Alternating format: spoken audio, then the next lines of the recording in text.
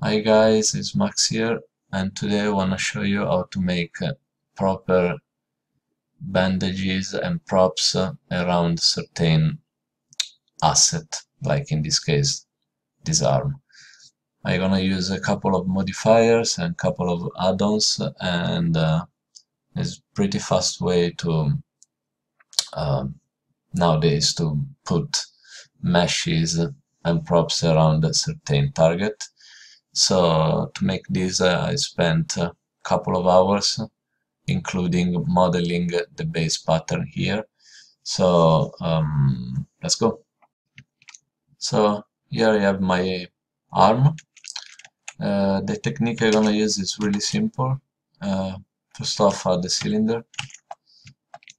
Keep it with the current subdivision, and we're gonna use the shrink wrap modifier. By default, most of the people, I think, gonna make the cylinder like this, maybe put some more subdivision like 4, and shrink wrap and select the mesh here. That of course won't select because I made it unselectable. So, and this is the result, and this is really ugly.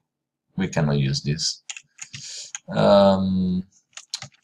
The proper way to use the shrink wrap modifier is to scale down the objects inside the target mesh. Okay, but it doesn't work, as you can see. The proper way to make it work is to move from this option to project, and here we go. It's pretty simple. The mesh must stay inside the target. If you pop out, you see, doesn't work really good. So keep it inside, and that's pretty much done. You can make a copy. You can stretch, you can scale, you can do what you want. It's pretty cool. I used it a lot.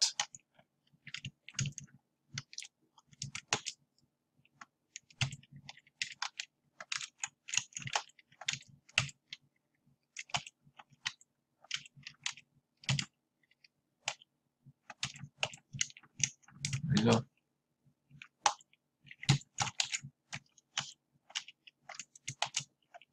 So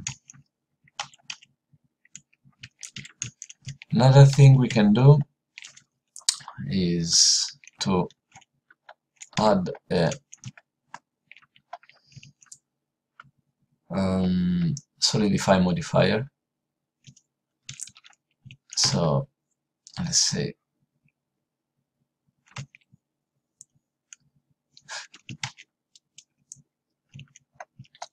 and copy the same modifier to the other objects.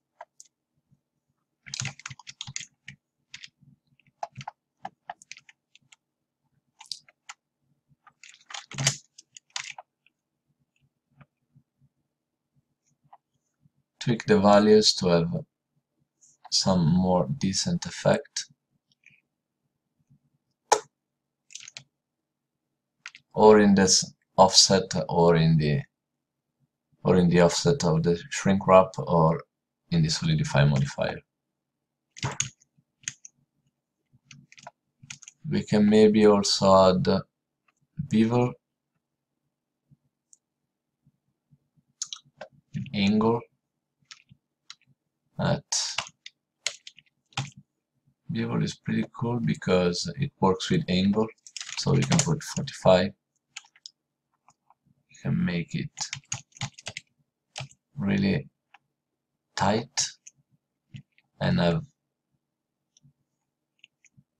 a thick bandage here. So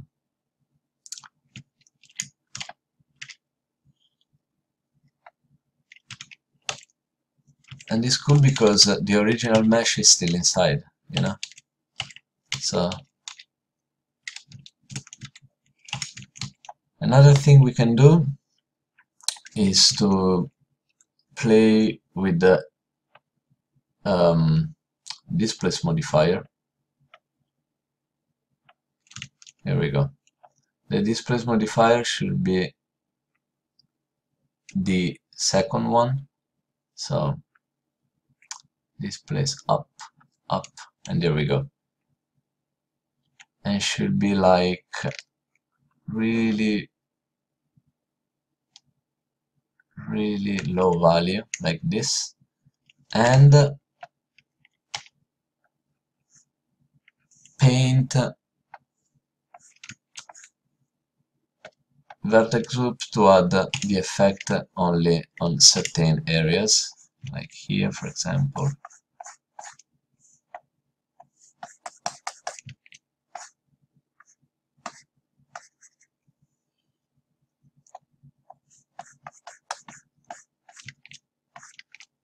To get a more realistic effect. It's really cool, huh? The cool thing is that we still have the original mesh inside, of course. So we can do the same on the other parts.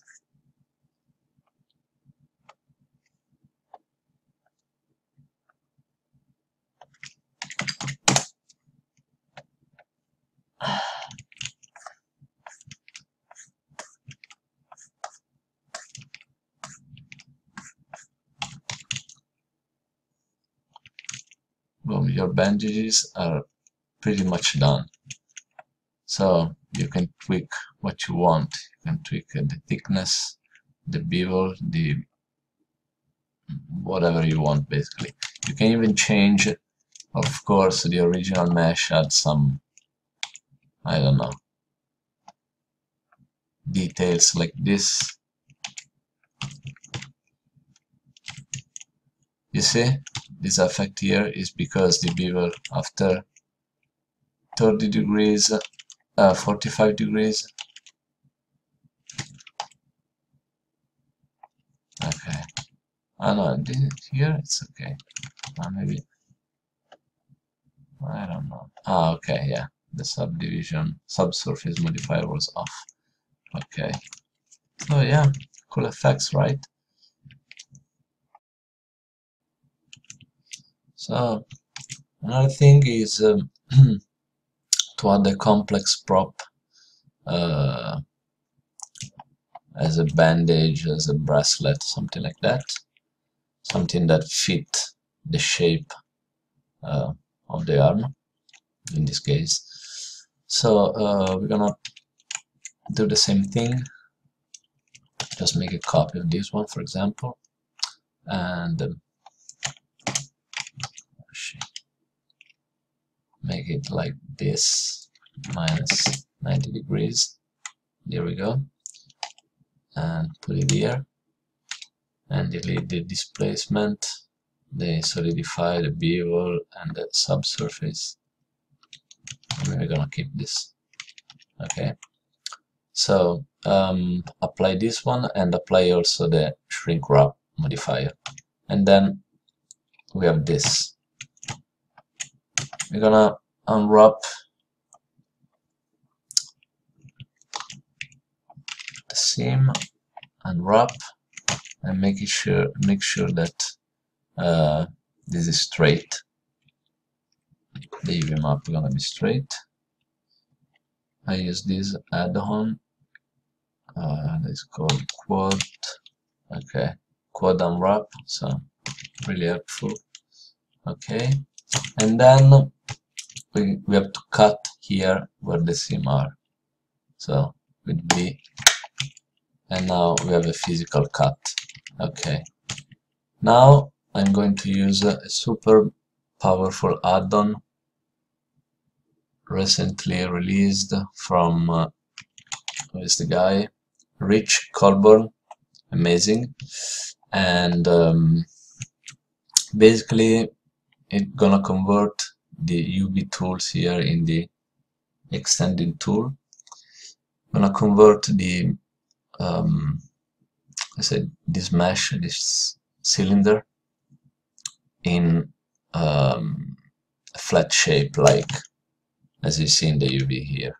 So make sure that you activate this one, so you're gonna keep this shape, and click once, and then go in the shape keys and check it, and it works. Amazing.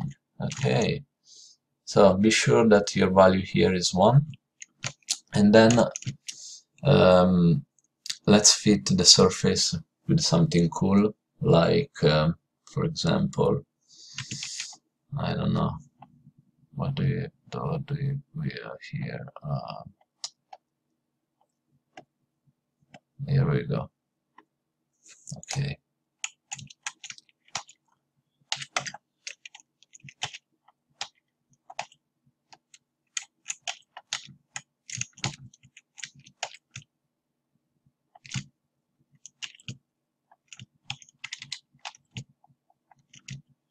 Let's snap.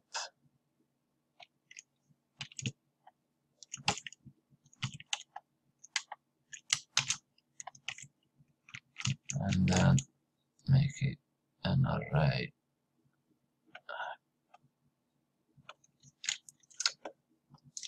This one, okay. And let's scale it and snap. Okay, so apply. No, fuck. Make sure to merge the first and the last. Okay, does it work? Yeah, and apply it. Okay, so now click the last mesh we have.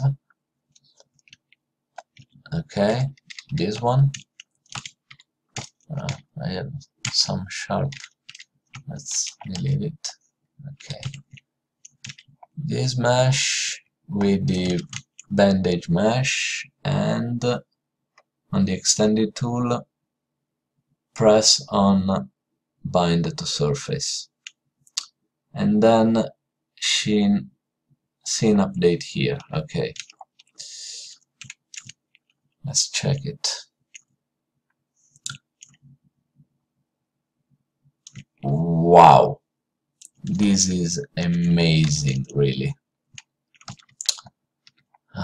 Guys, this is super cool feature. Thank you to this guy. I was waiting this feature for years, literally. So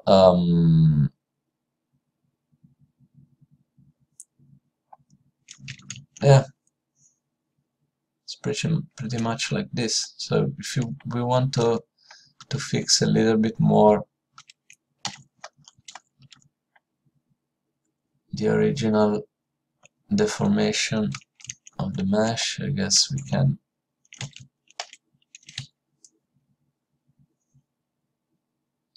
update this, like delete this and this, and let's move it like here. Okay, and bind the surface and put it at 0, and there we go. Boom, perfect. It's amazing. Seriously, I'm moved, really. The only thing is that, of course, here we have to fix manually because yeah, there is a physical seam here. So what we're gonna do is, when we're happy, we just maybe make a copy of this, another layer, and I'll take this one and delete this and this, and then physically match. Yeah, it's boring, but it's better than place this shape manually around the arm, right? So okay, it's pretty much that's it. Very cool. Thank you for watching. See you soon.